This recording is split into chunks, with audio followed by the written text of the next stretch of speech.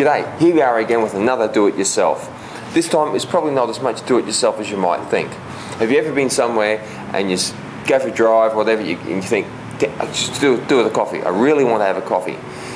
But all you got is like service station coffees or the really expensive rubbishy stuff. And you think, I just want a coffee, just give me a normal coffee. Well, we actually do have a solution. Some bright spark somewhere around the world has come up with the idea of coffee in a can. Now we all know you can buy coffee from the supermarkets in a can and it's like made on milk and that's fine, there's little tiny things. But this heats itself. Okay, so I guess it was bought from supermarkets, so we'll see how we go. Okay, so it says here on the back it's got a 3-step program. First we need to shake well. The can, I assume, not myself. Shake it really well. Bit of energy required. Maybe I should have had a coffee before doing this. We need to turn it upside down and pull off the metal tamper-proof bottom. So it's just a bit of a ring pull.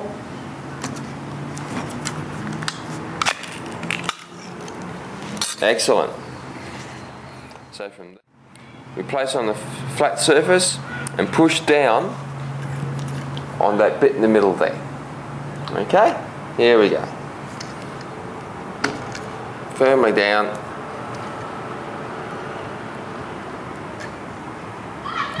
Okay, and the green water has drained. Wait about 10 seconds and we turn it back up again. Simple. At this stage now, we've got a little pink spot. It's pink at the moment. When that changes to white, the beverage is hot. Once it's hot, we twist the lid on the top, pull another ring pull, and we'll have a drink. So I'll see you in about somewhere between 5 and 8 minutes. Okay, so it's been about 5 or 6 minutes, and the little pink spot here has turned pretty well white, and I can feel a lot of heat up the top. Now, I'm assuming it's going to be really hot inside, so I'm not going to go slurping into it straight away, especially if the Burns unit is more than a 5-minute drive. So it says on the instructions here, to twist the lid to align the openings, shake the can, open it and have a drink. So let's have a look.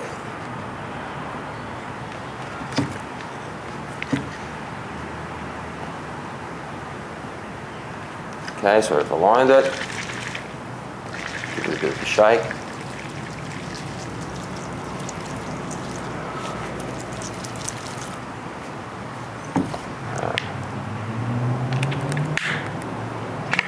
That's hot.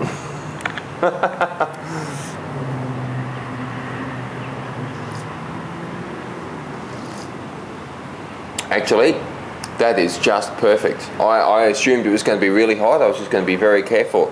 That is absolutely delicious. That's a really nice cuppa, actually. That tastes like a middle-of-the-road latte, I'd say. Now, there's a few things about these drinks that we really need to be aware of. Firstly, when you're taking the ring off the bottom, that's what the ring pull looks like. But the ring itself is attached by really thin, flimsy metal. And it's very easy, as we did with one of our tries, to just pull the ring straight off. Okay, now that makes it really difficult then to actually get in and pull the rest of the ring off, because what we have here is the plastic, and you could easily, if you're using a tool to get the ring off, you could easily puncture that bladder. A couple of other things. It says do not pour out and drink out of something else. I'm assuming, now that I know what temperature that's at, I'm assuming it says don't pour it out because it'll probably go cold. So it's only just at just enough temperature to be warm. Another thing is you can't add sugar to it. I usually like quite a few sugars in my coffees, and that's actually sweet enough. So a few other things you've got to be careful with the temperature, the outside temperature of when you open it. It says if it's 32 degrees Celsius, then cool it down and then open it. Obviously, it's like your Tectic fridge. It actually changes the core temperature a certain number of degrees So if the ambient temperature is 25 degrees Celsius, it might change that to say 40. If the outside temperature is 35, it might change it to say 50. Who knows? So if it's too cold, they say bring the temperature of this up first. But I don't know. All I know is that it's open, it tastes good, it's a cold day, I want a coffee, and I'm going to have a drink. Bye.